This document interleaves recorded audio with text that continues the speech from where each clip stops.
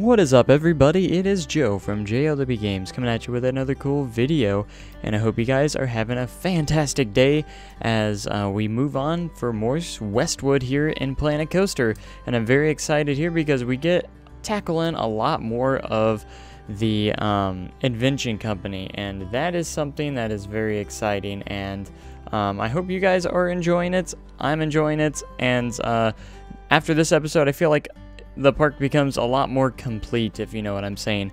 You can start to see the pieces come together, and it's really exciting, and I hope you guys are excited as well. And I wanted to do something a little bit more unique for this station, kind of make these like little support structures and stuff around the walls, and I thought that would look a little bit different and kind of cool. And you know, I'm gonna do a lot more detailing around this particular station and stuff like that. It's gonna look really awesome and really cool. And we're also, I already said that, but we're also gonna add some pathways going around the lift hill area and stuff like that. We actually do complete the layout here in this episode.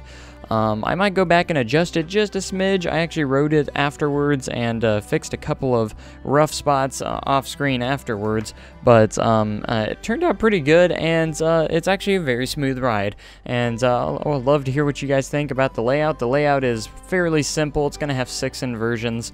It's not like an insanely ridiculous, you know, floorless coaster. It's kind of like just a normal sized, you know, basic floorless coaster in the park, and that I thought would be a great addition to the park, and I think it fits very nicely, you know, with the theming of, you know, with the Invention Company and stuff like that. And the storyline to this ride is still developing slightly, but I want this to be some flying contraption that some mad professor or some mad scientist created. So it's gonna be like some flying contraption, and so I'm still kind of developing a name and stuff like that. So there's not much of a storyline there. I mean, there is, but the Invention Company is literally the storyline itself. You know, these are inventions that pretty much crazy people have created, and this is going to be a flying contraption that a scientist created for some form of transport around Westwood, and that's going to be the main focus about this ride. Is this scientist was trying to create this contraption that would fly over the head of Westwood so people could actually use it for transportation, but the design kind of got a little wonky, and it ended up being a pretty dangerous invention, so it did end up getting canceled and not approved by Westwood, and the scientist was a little bit upset about that. So I'm actually developing what his the scientist's name is actually going to be and everything, just for fun and stuff, because he does want his revenge, because he thought he could perfect this ride or this contraption and actually help people get transferred around the park.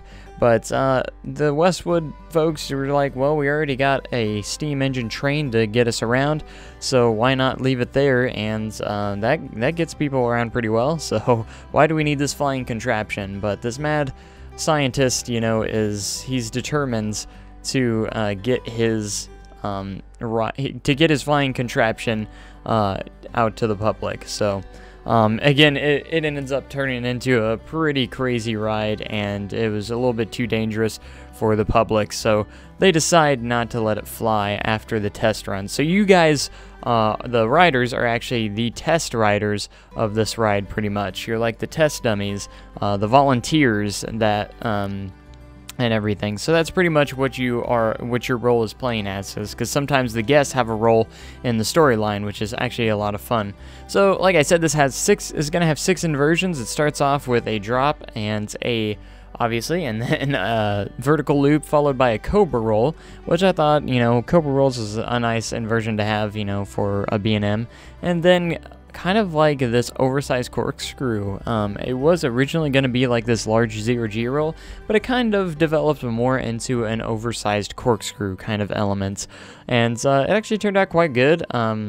after a bit more smoothing, I do think I do have to smooth it out just a bit more and work on the shape just a little bit more, and it'll be in good shape to be a nice oversized corkscrew. It actually turned out quite nicely, and I'm actually quite satisfied of how it looks and how it turned out. So that's really nice, and then it's followed by a quick turn and then an actual 0G roll itself. I used a lot of the in-game elements because I feel like it gives a little bit of smoother ride sometimes rather than me trying to actually create it, and it actually works very well. Like the in-game 0G roll is actually a very, very good. Like, never be ashamed to use the in-game stuff. The only bad part is you can't really smooth it along with some of your other sections of track. In some cases, you're better off making your own custom inversions, but some cases, you know, it's not a bad idea to use them. And then we also get into this little airtime hill, which actually doesn't create any airtime, which kind of surprised me a little bit. It kind of does this tight turn into a hill, and I thought it'd create a little bit of excitement and maybe slightly a little bit of fear to it as well, and a little bit of trial and error to make it as smooth as possible, because you're coming out of a pretty big hill from a 0G roll into this like very small tight turn and stuff like that. So overall, I thought the layout looks good. I think the coaster itself turned out to look pretty nice, and I'm very satisfied with that. It's got a very good look to it, and I was pretty excited about that. You know, it's gorgeous. It's absolutely gorgeous. And then after this, we get into the next inversion, which is actually a corkscrew, which actually fit very perfectly over there. And then at this point, I'm just like, well, maybe it's about time to hit back to the brake run. And I actually make the decision after I get it to the brake run to, like, after seeing some test runs on it and stuff like that, I decided to, you know, it still has quite a bit of speed left, so why don't I throw in an extra element in there? So I actually end up throwing in a helix here at the end of the ride, and then it has like this really cool like S-bend after the helix, which actually fit very well. So the extra elements that I added, I think actually was a very good addition, because it's actually a very nice high-speed, really cool helix that actually turned out pretty nicely. I'm very proud of it. And again, this is a very basic B&M, and as for the brake run, a lot of people might think it's a little bit long, but I tried to get a little bit creative with it. So you got your friction brakes, and it's going to turn into the transfer track, and then you're going to get down to like another quick set of brakes at an angle, turning back into the station. I know a lot of people say it's going to be too long. Probably are going to say it's going to be too long of a brake run, but I actually like the way it looks, and I think it fits very nicely. So I have no issues with it, so I think it looks really good. And you know, I'm not the best coaster builder out there, but this one was actually turned out pretty darn smooth for the most part. You know, I actually touched up a little bit off screen after this recording. Nothing major to where that you needed to see or anything. You know, I actually wrote it and smoothed it out accordingly. So it's nice to do the POV and try and figure out where you need to smooth it out a little bit. So again, I don't do POVs during these videos, for the simple fact, you know, I like to keep it a surprise for the cinematic video and stuff like that, because it just is more fun to it, you know, because you guys are pretty much the park guests. You guys are going to be the people that are going to be riding these rides, and, you know, you got to wait till opening day to ride these rides, and that's going to be the main thing. So I hope at the pace that we're going, after looking kind of like how it's starting to piece together, if I keep actively, you know, doing videos like this, you know, for the next, you know, month or so, we might be able to get this out by next month, I'm hoping. I'm not entirely sure. I'm not going to make any promises, but I would say I don't want to go any later than May. May's going to be the absolute, you know, longest date.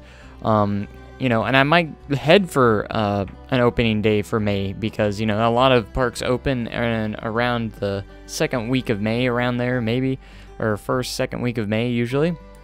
And for parks just starting out, usually I would say they would open up in around May and run till about October. So and then you can start experimenting. You know, maybe we can start opening through Christmas, or we can start opening up in March, stuff like that. So I'm gonna have a lot of videos on this park when it first opens. I want to let you guys know that I'm not just planning on a cinematic video. I've got a lot of different videos planned for the opening of this park, and some of which are going to be really cool. You're going to have this regular cinematic video, obviously.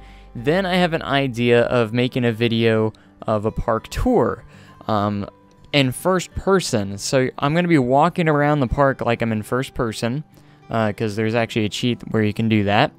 And I'm going to do commentary like I'm a guest in the park, exploring the park on opening day, you know, and kind of rating each ride, you know, like, we just got off Iron Ghost. It was a really awesome RMC, recommend it and stuff. You know, it's going to be very interesting. I'm kind of developing what I'm going to do in that interesting, you know, video and stuff like that, but I want this park to feel real, so there's gonna be, you know, some grand opening videos and stuff like that. I even had an idea of like a documentary, which was another video idea that I had for this. And when I say documentary, it's gonna sound like it's a real park. It's like I'm gonna be talking like it's a real park, you know, and kind of acting it out a little bit. And it's gonna be real fun, and I hope you guys. I want you guys to let me know in the comments what you think about those ideas.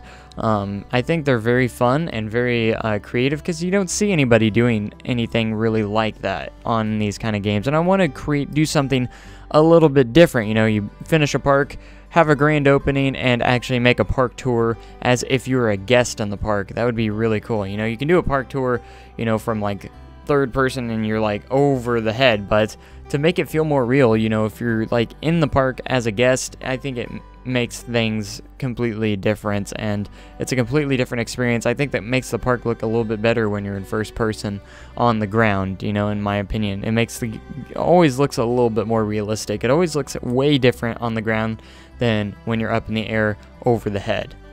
So just to talk about what we're actually doing here, I actually created this little gift shop here. This is actually going to be the gift shop for the B&M coaster.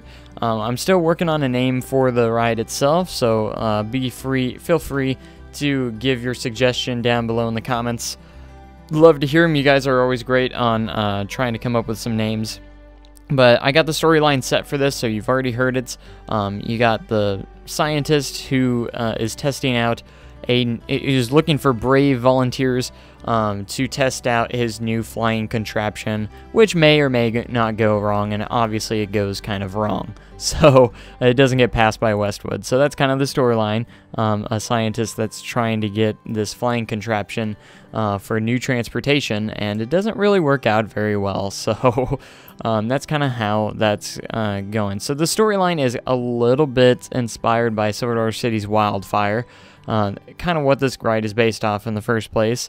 It kind of has a similar storyline in a way. There's actually like a professor or scientist or whatnot. I don't know it very well, or Wildfire storyline very well, but the fuel they used to make this flying, it was like a flying contraption or something like that. The fuel they used to power that contraption was actually called Wildfire, and that's where that ride gets its name. So that's kind of a neat thing, and I kind of thought I'd go off with that and make my own little story about this mad scientist that actually makes a flying contraption, and he's testing it out for transportation for the city of Westwood. So it's kind of an interesting story. It might be a little close to the Wildfire story, but I think it was kind of clever. But anyways, we get over here to this transfer track of this, because I want to make sure this park feels real. So every coaster is going to have some transfer tracks. So it's going to be running 2 trains, so I'm going to have a section for 2 trains in this little shed, and this little shed is going to be kind of like the maintenance building where they store the trains at nights when they're not in use, which is very, very cool. And this little station, or this little, it was actually this little, transfer track building actually storage building actually turned out really nicely, and it was actually a little bit difficult because I was a little off grid, so it was very difficult a little bit of how I was going to do the roof and everything, but I got it done in a really cool way, and actually made it look pretty decent with a little bit of advanced, you know, building style and stuff like that. It ended up being okay. So you know, I think my building's getting better each and every time, and I truly do believe that, and let me guys know if you guys believe that. I think I'm personally doing a lot better than what I was when I first started the park, so I might go back and actually adjust a couple buildings to make them look a little bit better in the end. So that's going to be really, really cool.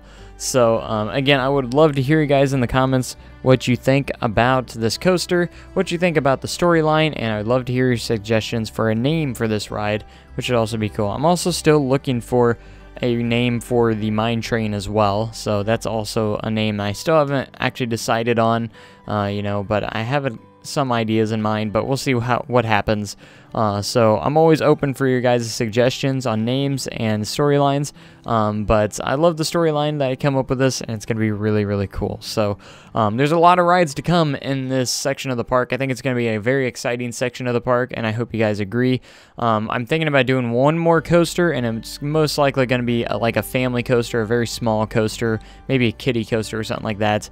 That's the only thing I might be doing left, because at the opening, this is not going to have a crap ton of coasters. You know, this is going to be like a family-owned style theme park, so it's going to be really neat. I'm going to be adding stuff throughout the years, though, so it'll be really, really cool, and I can't wait to get these parks going and just adding on to them throughout the years and stuff like that. It's going to be something special, and I hope you guys agree. So that's all I really got for you guys today. I hope you guys enjoyed the video. Make sure you comment, like, and subscribe for more content like this, and let me guys know what you guys think in the comments, of course.